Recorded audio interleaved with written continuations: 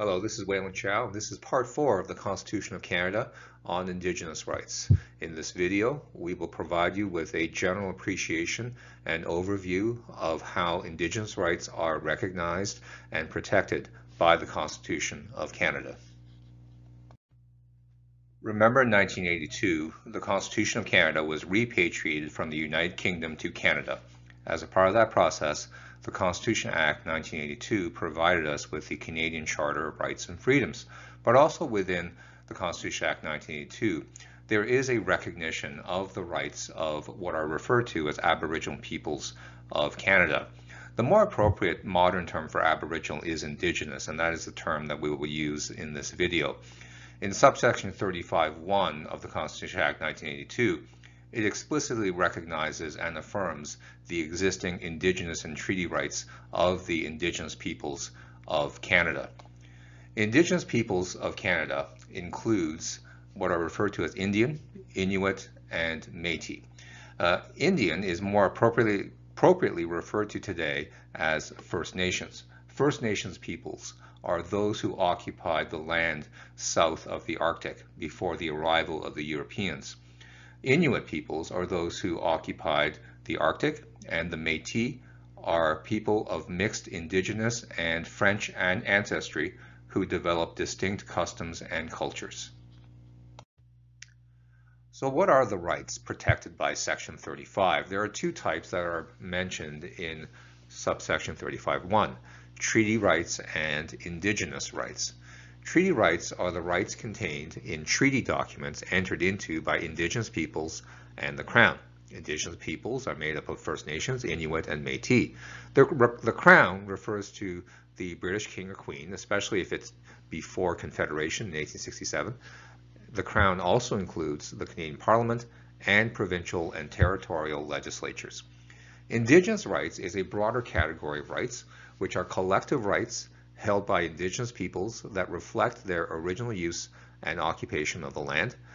These rights may vary and may include title to land, self-government, resource exploitation, and culture and customs. The Supreme Court of Canada has said that Section 35 imposes a duty to consult on the Crown. This came from the decision of the court in the Haida Nation and the British Columbia Minister of Forests. In that decision, the court said that the duty to consult is a part of the ongoing process of reconciliation between Indigenous peoples and Canadian society. The court said that the duty to consult requires the Crown to consult with Indigenous peoples whenever it intends to act in a way that may adversely affect Indigenous rights. That duty to consult may be also delegated by the Crown to business interests. An example could be a company seeking a logging permit may be directed by the provincial government to consult with the affected First Nations to discuss the impact of the project and to negotiate a plan to accommodate Indigenous interests as a part of the process of obtaining that logging permit. What exactly does the duty to consult require in any particular situation? That's a very difficult question to answer, but what we do know is that it depends on two things: the strength of the Indigenous rights claim involved and the seriousness of the harmful impacts. On the low end of the consultation scale, where a weak claim and minor impacts are involved, providing notice to the affected Indigenous groups with relevant information may be enough to satisfy the duty to consult. On the high end of the consultation scale, where a strong claim and serious impacts are envisioned, then a deep consultation involving two-way dialogue and participation of the Indigenous groups in the decision-making process may be needed. As well, accommodations may be required. Accommodations are adjustments or modifications to a project in response to Indigenous concerns. For example, if a certain geographic area is seen to be culturally sensitive by Indigenous groups, an accommodation may be needed to have the project avoid those areas altogether. The Supreme Court of Canada has specifically said that the duty to consult does not give a right to veto to Indigenous groups. The duty to consult is best seen as being aimed towards a reconciliation of the rights enjoyed by the people who traditionally occupied the land and the right of the Crown to govern all Canadians. A good example of the duty to consult and the difficulties that arise from that duty is the Trans Mountain Pipeline project that was proposed by a company named Kinder Morgan. Kinder Morgan needed the approval and permission of the federal government in order to proceed with the project. The federal government delegated the duty to consult with Indigenous groups to Kinder Morgan. After Kinder Morgan had finished its consultation process, the federal cabinet approved the Trans Mountain project.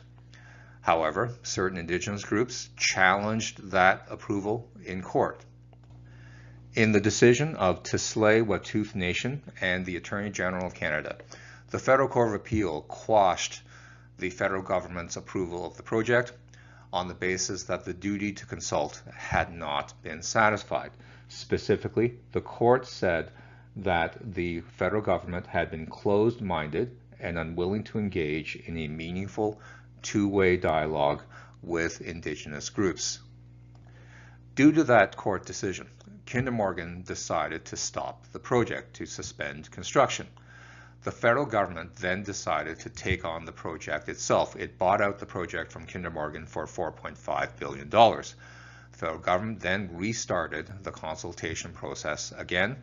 After finishing a more extensive consultation process, the federal cabinet again approved the project, and that approval again was challenged in court. This time, the Federal Court of Appeal upheld the approval, saying that the duty to consult had been satisfied.